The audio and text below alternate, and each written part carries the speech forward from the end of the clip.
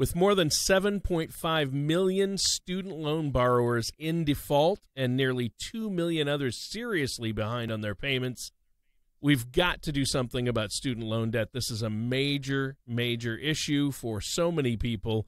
And Dan, I'm looking forward to your thoughts on this problem today.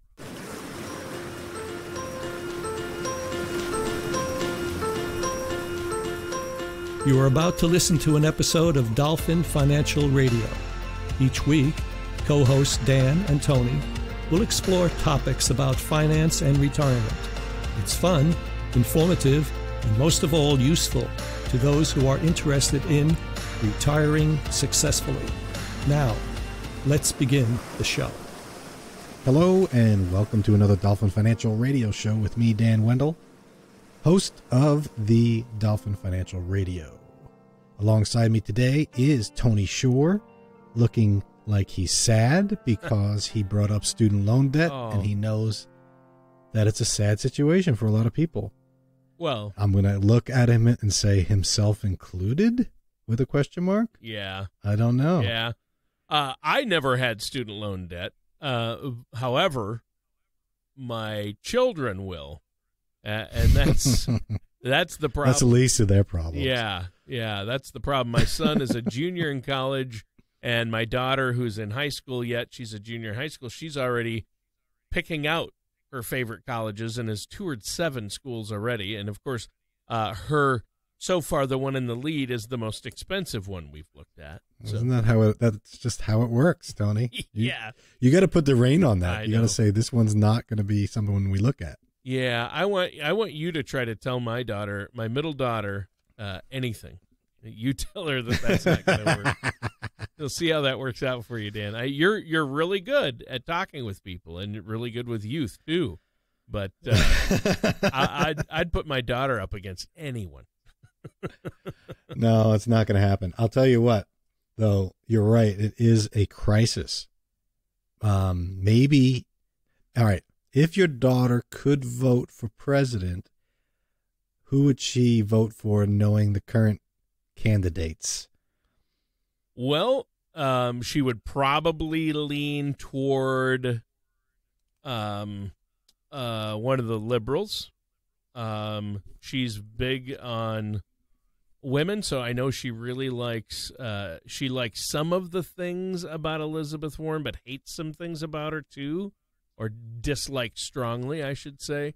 So I don't know. I mean, that's her decision, but I do know that she's not a fan of Trump, and she's not a big fan of a lot of the Democrats.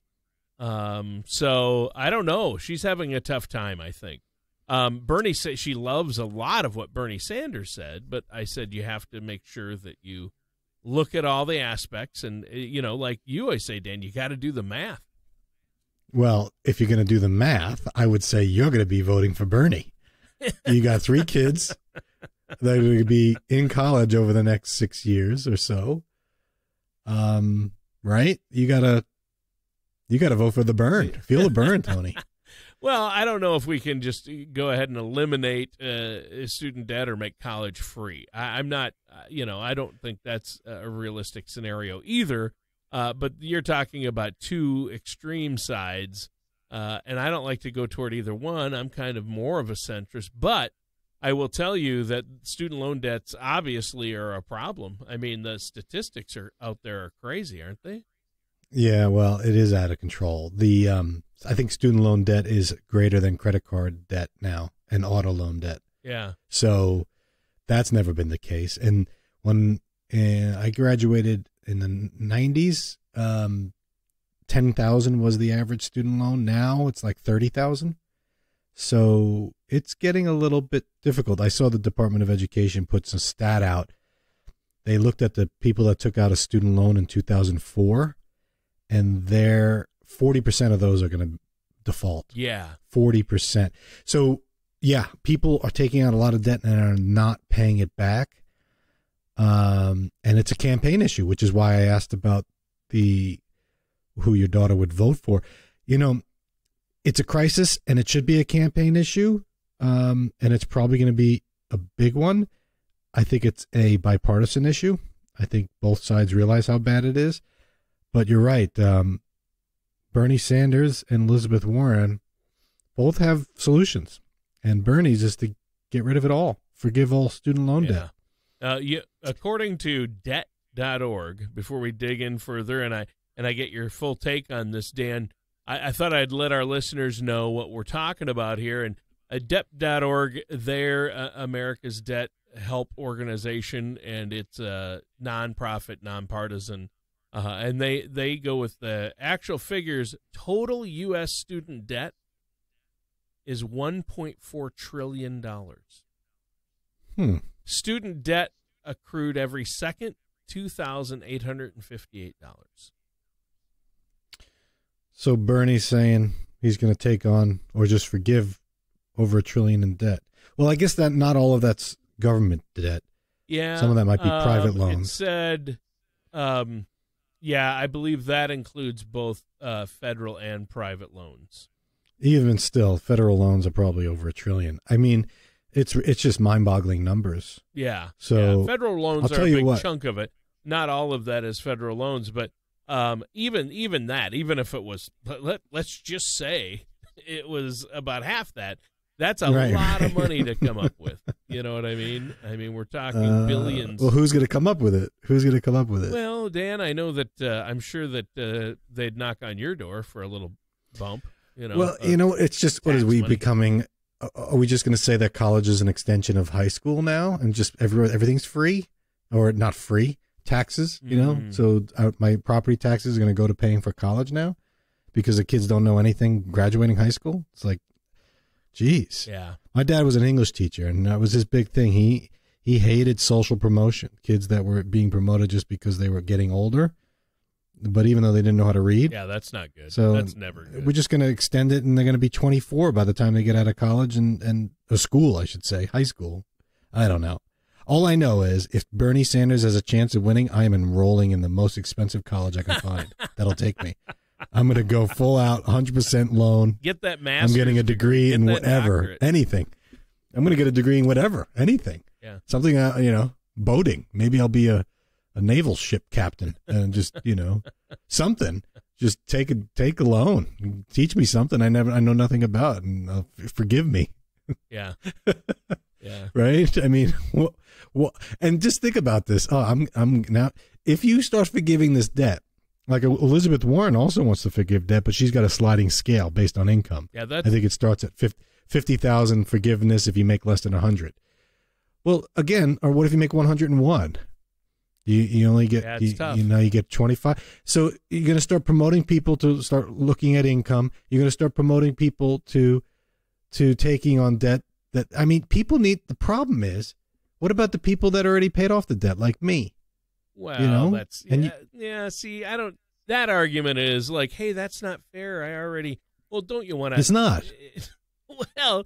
Well, sure, you had to pay, and now somebody coming up doesn't, but that's like, hey, I had to go through this painful procedure. Everybody should have to? No. If I can help other people avoid it, I'm all for that. That's not, to me, that's not the best point, but I get it. A lot of people want full fairness, and they're like, hey, I had to pay for college. These kids should have to pay for college.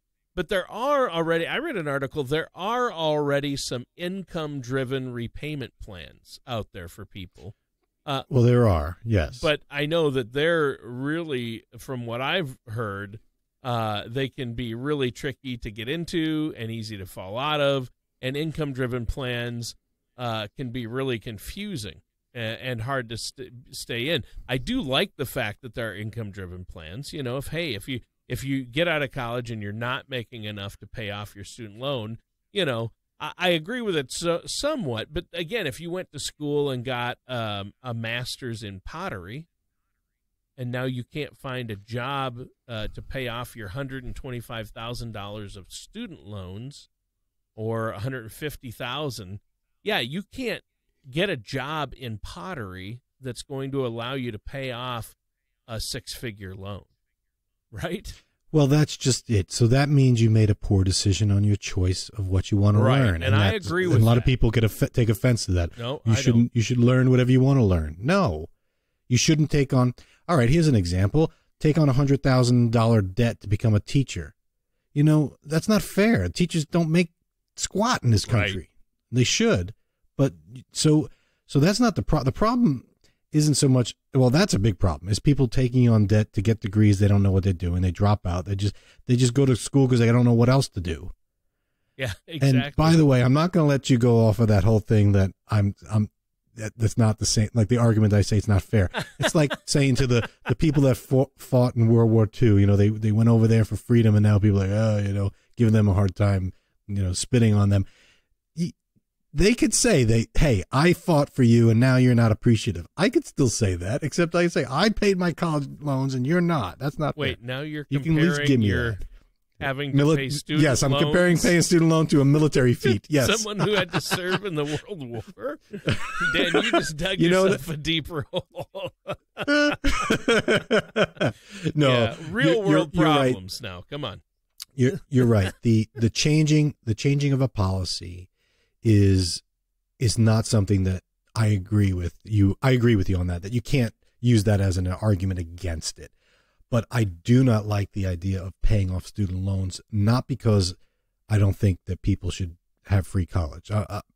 If that's what, you know, you want to do and the country wants to go, that's fine. But who's paying for it? There. It's going to be coming out of higher taxes. Oh, yeah. And so, It's you know, and it's going to be ridiculously, it's going to lessen or cheapen the value of a college education. I think the bigger problem and the place to focus is on the cost of college. Why is it so expensive? And it's because the government backs the loans. If you had the ability to declare bankruptcy on a student loan and it was a private loan, then the private companies would do everything in their power to make it a more reasonable loan and come to terms. Because right now you can't declare bankruptcy unless you truly have hopelessness. Yep. And so if and I saw that DeVos, whatever her name is, this education secretary. I don't even, is it a woman? It is, right? Betty or Betsy? Yeah, or Betsy DeVos. She said, Betsy DeVos, she said that the Department of Ed wasn't meant to be a bank. And I agree with that. Get the government out of this nonsense. If you either you make it free and then it becomes just like high school, or you privatize the whole process, privatize the student loan process, let the market handle it. And they'll come up with unique ways, the income share of repayments, percentage of your income. And maybe the colleges will have some skin in the game. I'll loan you $100,000 and you pay me back once you get a job. Now, think of that. The college will do everything in their power to make sure you get a job, or else you're not going to pay it back. So all of a sudden, their goal is to make sure you get a job as opposed to just take as much money as they can from you and kick you to the curb. You know, that's where I think the problem lies, is the cost is extravagant for college. It's outpacing everything else.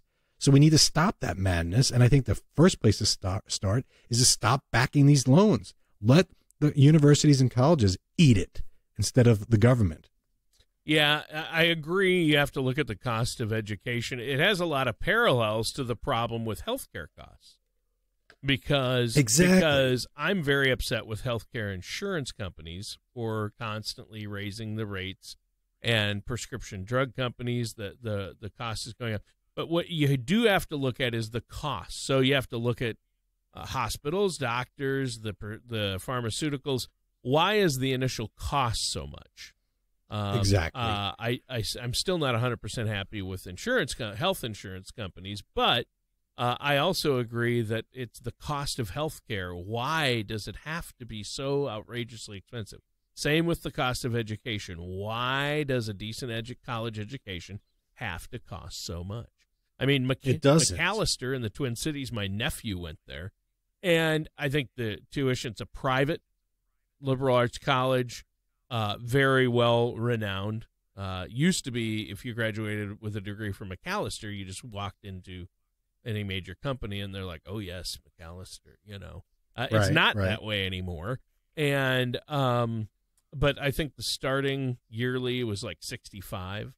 But then they give, you know, obviously they give pretty big scholarships to bring that down, and grants and things. However, Still, that's crazy. And it was still ended up being a crazy amount. And he ended up with a philosophy degree. Right, and that's fine. But he's got to realize that you need to pay that loan back. Yeah. And working you should look at the different degrees. Out of college in the job he ended up in, a job at the Pottery Barn. Yeah, it's not gonna. You can't quite pay off that $100,000 school loan, or well, that's because we need to raise the minimum wage at the Pottery Barn so that you could pay off the student loan of $200,000. This is the problem. It's like you need to be the students today. They're too young to be making these decisions, in my opinion. They're just not mature enough, and they're making the decisions in high school a lot of times, right? Or when they're it's still way teenagers. too immature. Yeah, and so, but they're making decisions on what they don't even know what degree they're going to be. Right? A lot of kids don't even know, right. and I don't blame them for not knowing. But they're spending $200,000 and then they don't like it. It's like, now what? You got to be held accountable for that spend. You can't just say, "Oh, well, that was a bad decision." Yeah, it was. It's the worst decision of your life to date. So, so now the government's going to bail us out and I'm going to bail everyone out because I'm going to pay taxes. I don't like it, Tony.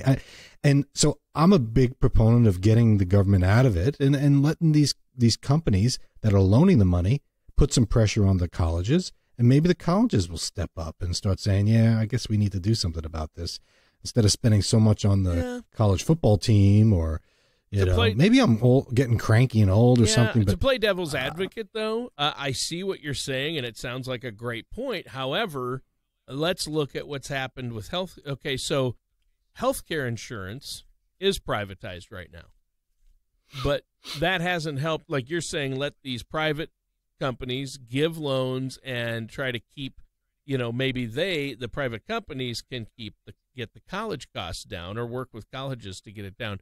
That hasn't happened in the healthcare industry. The private insurers have not gotten healthcare costs down. Healthcare costs are skyrocketing. Insurance costs are skyrocketing. And the government's not involved in it. I mean, now wait, before you correct me. It is. Sure, there's Medicare, and I think thank God we have it. It's kind of a safety net for a lot of folks when they get older.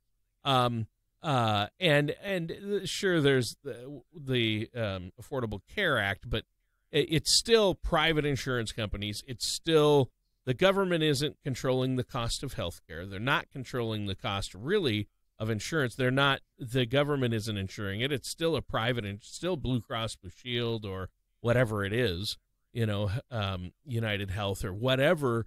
They really are in charge of the healthcare insurance and the healthcare. So it's private companies, and it's still skyrocketing. So yeah, but getting Tony, the government out of something doesn't necessarily mean the costs are going to get better. I think so.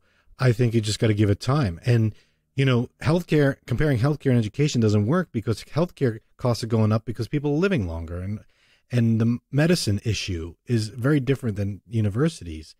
Why is the cost of college education going up so rapidly?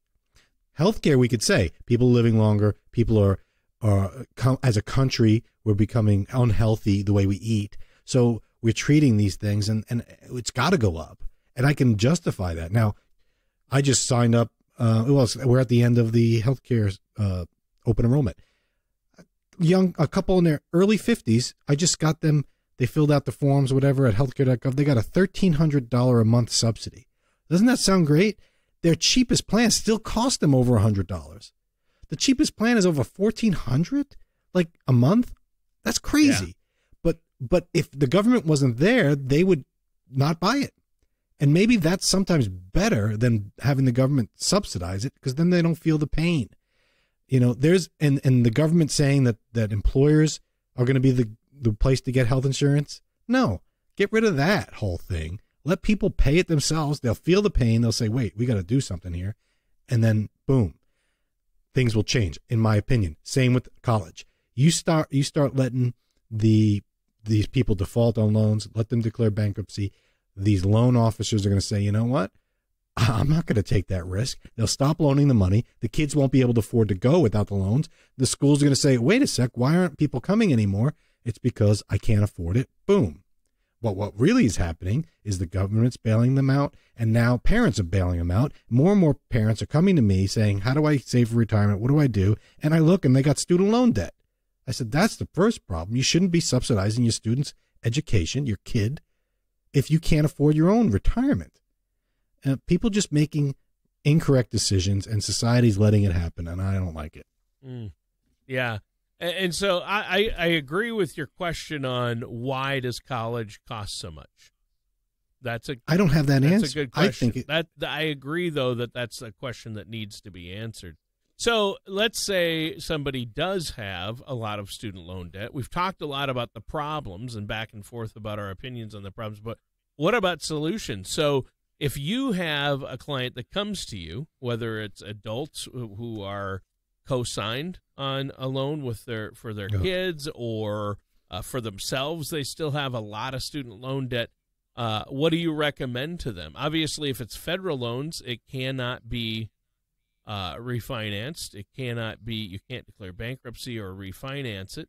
What do you? Well, you might be able to refinance with a private loan, but usually, if you federal loans, and the people that could do that have great credit and all that, so they're probably the least problem. That's true. They probably the people that really need to refinance are the ones that won't be refinanced because the private loans will be like, no way, they won't touch you. Yeah, true. So you got to treat it like any other thing, any other debt. You got to attack it. You can't go on these trips. You can't start spending on credit cards. You got to start paying this stuff down. You can't just let it sit because it's just going to get out of control. Unless your strategy is to vote for Bernie Sanders and then cross your fingers, then I wouldn't pay any of it back. Let it balloon, and hope he wins. I mean, that's not a good strategy. You got to treat it like a debt. I would definitely try and refinance if I could. That would be number one. But let's even back up further, Tony. The real strategy here is don't take it on. True. Now, true. You've heard me say before, though, I'd rather you have your son, daughter, take a student loan than you pay for their college. In fact, I'd rather you put money in your own retirement than buy a 529 to pay for your kid's college. And the reason being is because, now, of course, there are exceptions to everything, but for the most part, you got to look at yourself, get a retirement analysis and say, am I ready for retirement? Because you can't take a loan to retire. Your student can take a loan to go to school.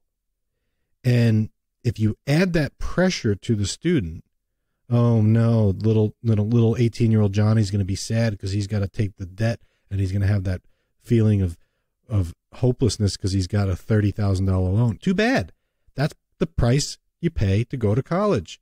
So maybe little Johnny will think twice about where he goes because mommy and daddy aren't going to pay for it.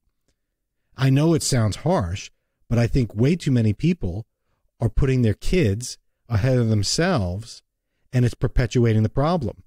Because what happens if you co-sign on a loan and the student can't get a job because their degree is terrible, or they didn't do well, they fail out, they get a job that's minimum wage, and they can't afford to pay it back? You think the loan company's going to say, oh, yeah, they're going to come to you and say, yeah, I see, yeah, tough luck. Too bad your son, is a deadbeat. You know what? We'll hit him up. We'll leave you alone. No way. You're co-signed. They look at you. You're on the hook 100%. They don't care. That's a huge decision, a huge thing people fail to realize, and they constantly are making that mistake. I'd rather you have the student put it in their own name, put them through a work program if you have to. Just don't sacrifice your own retirement for your son or daughter's college or grandkids' college. It's just the payoff just doesn't make sense. Yeah. Yep, good point. Well, we've covered a lot today. It's a very fascinating topic. And, I don't think there are any great answers out there on either side of the fence as far as partisanship, but it really, like you said, it's a bipartisan issue. People want to help fix it. The question is how. And we have to fix it. And both parties, major parties, agree that there's something wrong. So I'm all for every type of option. Forgiving loans, I'm not a huge fan of it because that's just a wealth redistribution tactic, in my opinion. But I get it. I get it. I've had student loan debt. It's not fun. No. But I think we need to come up with something better than just forgiving it, because that's not going to reduce the cost going forward. It's just like, we're just going to go in the same bad habits, same trajectory. Something's got to change at a more fundamental level. Yeah, for sure. Well, before we go, why don't you let our listeners know how they can schedule a no-cost, no-obligation consultation with you, talk about where they're at with their finances, and how they can get on the right track or where they should be, have a plan in place for retirement. As a true financial planner, I am a big proponent of making the right decisions, analyzing the big picture. If you're thinking about putting money aside for your kids' college or your grandkids' college, and you're thinking, why, Dan just said not to do it, why? It's because I want you to do an analysis of your own retirement first. That is something I'd be happy to do. So you call me, we'll go through your situation, and I'll tell you, yeah, you know what? You're in a situation where you could put a little bit of money toward college for your kids or grandkids. That is a better way to do it than just to do it because you think college is so important. Yes, it is, but your retirement is going to be even more important to you, and you won't realize it until it's too late. The number to call me, 888-508-5935, or go to dolphinfinancialgroup.com. Tony, thanks for getting me riled up on a very innocuous little topic here. I don't know why I'm so upset about it, but I am for some reason. Well, it's a huge problem. All right. Well, hey, great discussion, and always good to prompt some thinking about a serious issue and topic like this, especially with how much money is involved for so many people. But great show, Dan, and excellent points. Listeners, that does it for today's episode of Dolphin Financial Radio with our host, Dan Wendell. The topics on this show are wide-ranging, yet relevant to people approaching or living in retirement, like me.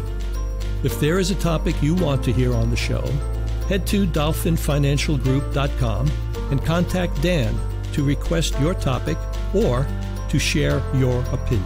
Dan Wendell or Dolphin Financial Group are not affiliated or endorsed by Social Security or any government agency. Everything discussed on today's show was for informational purpose only. Since everyone's situation is different, some things may not apply to you. The materials presented are believed to be from reliable sources. We cannot be 100% certain that they are accurate. You should really talk to my dad or someone from Dolphin Financial Group before trying to implement these ideas or strategies.